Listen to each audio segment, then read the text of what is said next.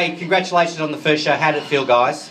Good. Nerve-wracking. It was a bit scary, I'll be honest, you know, but it was exciting as well. We came in this morning and yeah, there's just been so much build up and we've been so excited about launching KISS, and it's so dear to our hearts and everyone that works here is extremely passionate about it. So when it finally happened and at 6 a.m. we hit the button, yeah, we had butterflies, but it was good butterflies. That's all we've got time for. Thanks for coming.